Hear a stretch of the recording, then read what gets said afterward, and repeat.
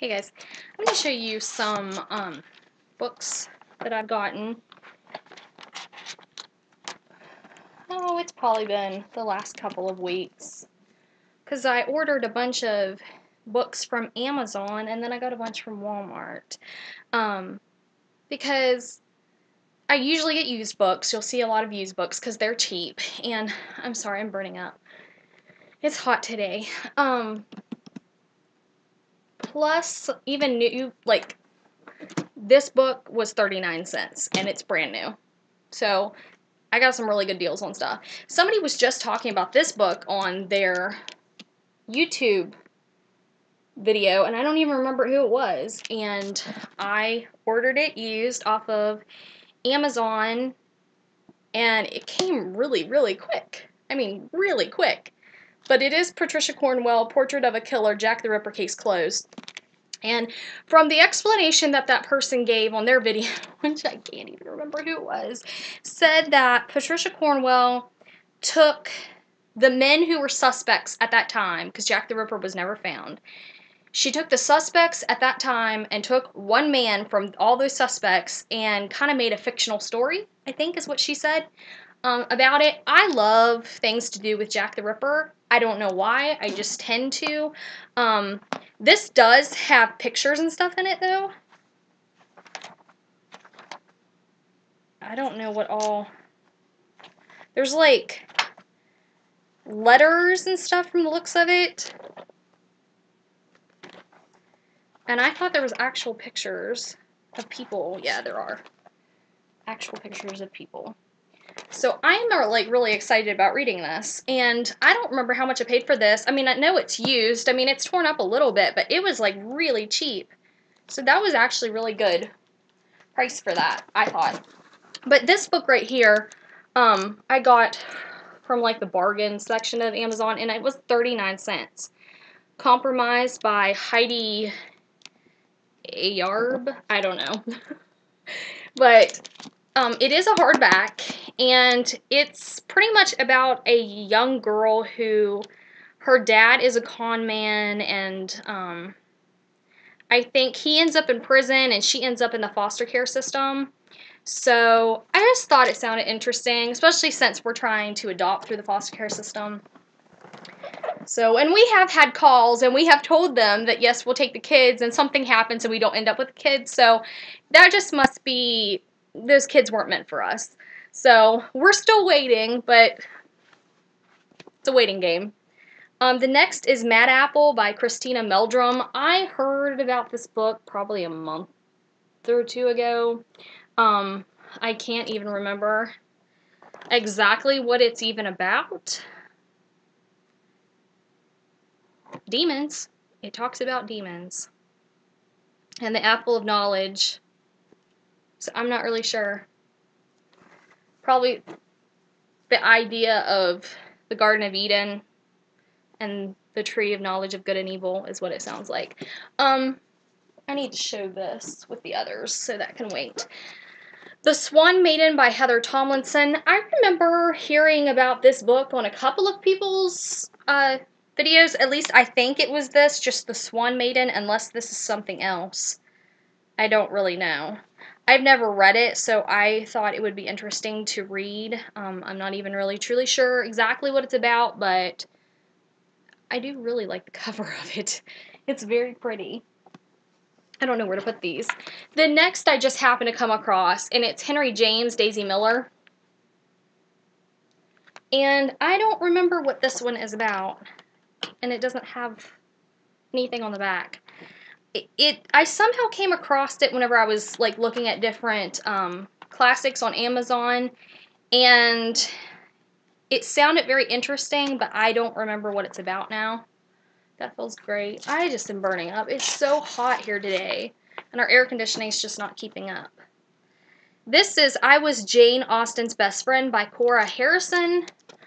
I just think things like this are interesting, especially like things about Jane Austen and that type of thing, which is so funny because I really haven't read too much of Jane Austen, but there's something about like manuscripts, because I'll show you one where it's like a lost manuscript of Jane Austen, and that type of thing. But it looks like diary entries. I don't know if the whole book is like that. Yeah, it kind of looks like that. And there's little sketches and stuff in it, so I hope this is going to be good. The next is Play Me, and it says what happens when a player gets played. This is by Laura Ruby. All I know is pretty much what it says down here. I think it's about a guy who's a player, and the girl, like, plays him. So the player gets played. And it was a bargain book. That was the only reason why I got it. And then I got Wanted. Oh, this is by Heidi A. Arb, too. Which was the author of that other book. Whatever it was. The foster care one. And I don't remember what this is about. I don't know. Look it up on Amazon and find it. And the next one is actually a book 2 in a series. I need to get the first one, and I don't remember what the first one is called. But it's called The Other Girl, which is a Midvale Academy novel by Sarah Miller. I remember seeing that it is a book number 2 in a series. So I meant to look up the first book just to see if it was Inside the Mind of Gideon Rayburn. Is that maybe the first book? And this is the second book, I think, maybe. I don't remember. But, alright. Now, I picked this up because I've heard so many people talk about it, and then I have seen bad reviews on it. I've seen good reviews on it. I am just fascinated by the description back here. That was the reason why I ended up deciding that I did want it. 1Q84, and I don't know how to say this person's name. So, I did see that they had it available in the package where it had 3 books instead of just one big book, but it was like $4 more, and I just thought I'll just pick up the big book. So, but on the back it says it's a love story, it's a mystery, it's a fantasy, it's a novel of self-discovery, it's a dystopia. So, I don't know. I just found that fascinating, so I'm really hoping that it's going to be good. I'm hoping, and hoping. Because this, in my opinion, was expensive. It's like, I paid $14. On the back it says $16.95, but for me, a $14 book is expensive considering I usually buy like used books and bargain books. So that was expensive for me. The next is Gina Showalter, The Darkest Night, which is the first book in a series. Lords of the Underworld. Somebody talked about this. It's been probably a month ago. I saw somebody talking about this, and so I just decided to go ahead and give it a try. I don't really know. I can't remember, I guess, exactly what this is, but I'm hoping it's good. I've heard good things about her, so I'm hoping. And this next one I am so excited about. I've decided I've got to hurry up and finish some of the series that I have that I'm reading. Hurry up and finish those from the library and stop going to the library and start reading my own books because I've got tons of my own books now and I want to read them. And this is one that I absolutely want to get started on. And it's Who Done It, which is an anthology, and it's conducted by John Sieska, and then it says, and you, the reader. But pretty much what happens is the editor, I think, is murdered. And all of these people, suspects include all of these people right here. Like John Green, David Levithan, Libba Bray. Yeah. And then all of these people, as well, are suspects. And pretty much what it is it starts out explaining, like, what has happened.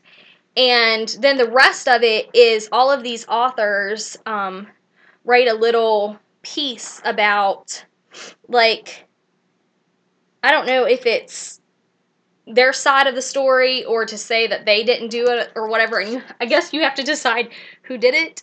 So I am just so excited about this. This came out this year, 2013, so it is a brand new book. I'm just so excited. I cannot wait to read it. I think it's going to be really, really good.